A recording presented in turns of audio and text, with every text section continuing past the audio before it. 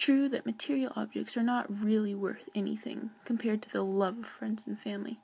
However, sometimes there's something, an object, which is incredibly special because it reminds you of someone you've loved. It could be a picture or a ring, a piece of clothing or a car. Physical objects have a way of bringing back memories, some of them really happy, others painful. They remind us of what that person did or liked or looked like, how much they meant to you, and the impacts they've had on your life. No number of material possessions could ever replace someone you love, but when you have no chance of seeing them again, those objects, they become cherished.